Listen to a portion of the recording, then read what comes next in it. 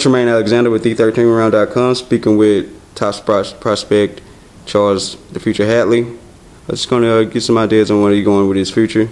His last fight against Augustus, we've seen that was an 8th round war. Heard the weather conditions kind of bad. What you take away from that fight? Yeah, 147 welterweight Charles Hatley. Well, I went in with a game plan, moving and boxing, trying to get him out probably about the 3rd or 4th round.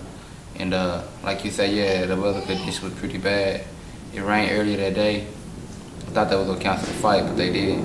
So, hey, I fight in the rain, snow, whatever, really.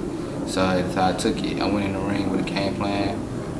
And I really couldn't do that game plan because the ring was so slippery and wet that I had to really stand there flat-footed and fight. Like you said, it was a war. And hey, I really still made him look like he wasn't nobody really, you know. And that's what I did. I went in with the game plan. I kind of stuck with it by trying to box him a little bit, but I really had to like bang him up a little bit, you know, brawl with him a little bit and try and get him up out of there.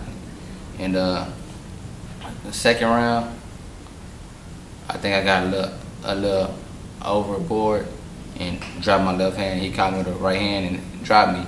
First time I ever been dropped in my career. But came back 3rd round like it wasn't nothing. Dropped him like 3 times. The ref really, I thought he was gonna jump in and stop it, but he let it go all the way. Okay, and seeing that was at 147, seeing you had some, that weight is not really exactly, I guess you say, your ideal weight. Yeah. So your next bout, you're looking at 154? Yeah, 154, yeah. Probably go pull it out of 54 for now, you know. 147 dream to get into that fight, you know.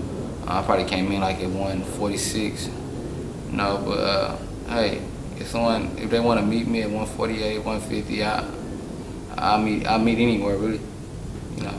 Okay, now what's any particular fighters you're looking at, or that you may want to, you kind of got your eye on? Well, like you said, from 47 to 54, I'm really looking forward to anyone, you know.